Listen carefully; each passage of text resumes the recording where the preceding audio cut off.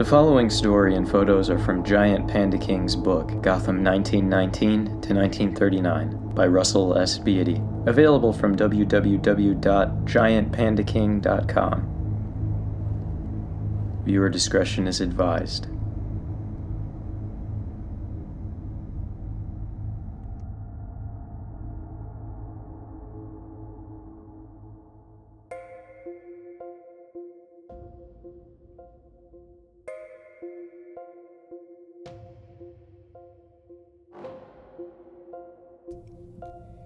In the early 1920s, the streets were rocked by Gotham's gang war.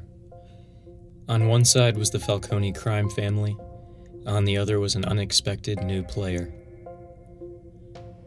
Oswald Chesterfield Cobblepot was born to Esther Cobblepot and Bill Tucker, an abusive drunkard.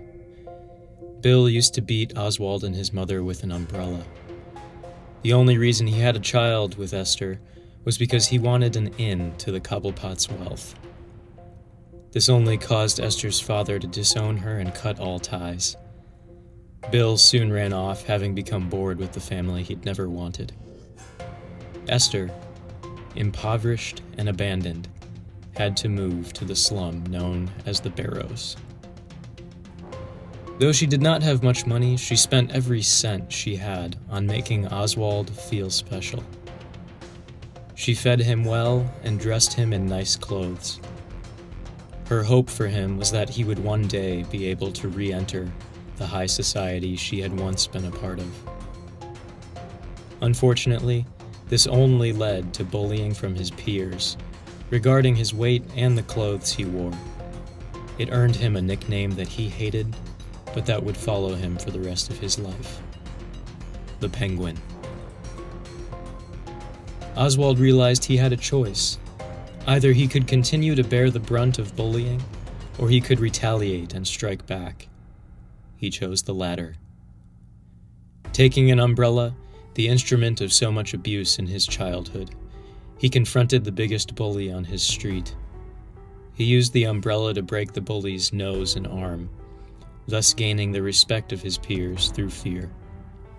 One thing led to another. First, he took over his street, then his block, and then his entire neighborhood. By the time Oswald was 25, he ran half of Gotham's underworld. He now bore the name Penguin with pride.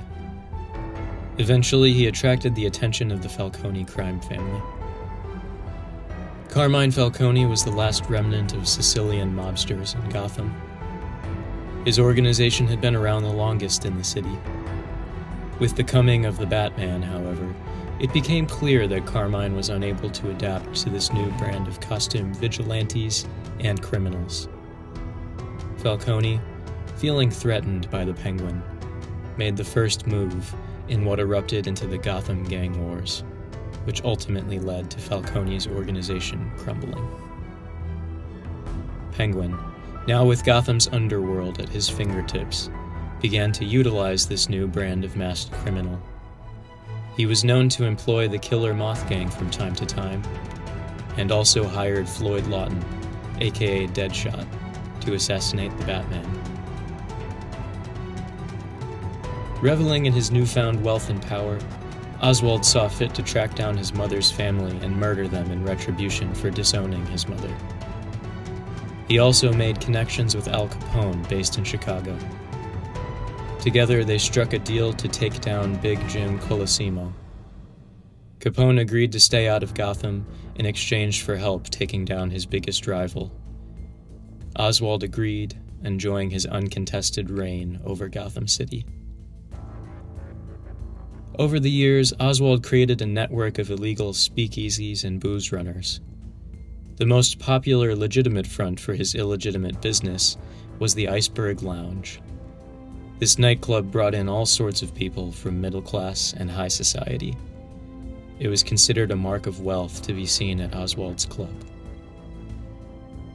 Umbrellas remained a trademark of his personal brand. He had craftsmen customize them to suit a whole number of purposes, ranging from guns to knives to disguised billy clubs. The object of his childhood fear would become the fear of others. All of these ventures made him one of the richest men in America, with even the Batman struggling to keep him locked up. It took the team of Lucius Fox and Barbara Gordon, aka Oracle, to take him down. They tracked down Oswald's accountant, Noah Cutler. Using the information obtained from Cutler's arrest, they determined that Oswald had not declared or paid any income tax in over 10 years. The Batman brought this evidence to the Treasury Department, and they were finally able to bring down the Penguin. Even though he was arrested for tax evasion, there were plenty of other nefarious and more gruesome crimes he committed. The name of the Penguin struck fear into the hearts of criminals and law-abiding citizens alike. He was not, however, the only bird-related scourge to plague Gotham, as was about to come to light.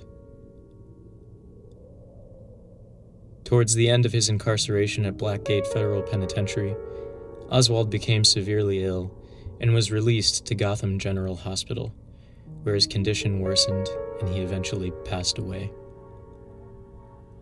The Penguin's empire had crumbled as well, marking the end of traditional organized crime in Gotham City.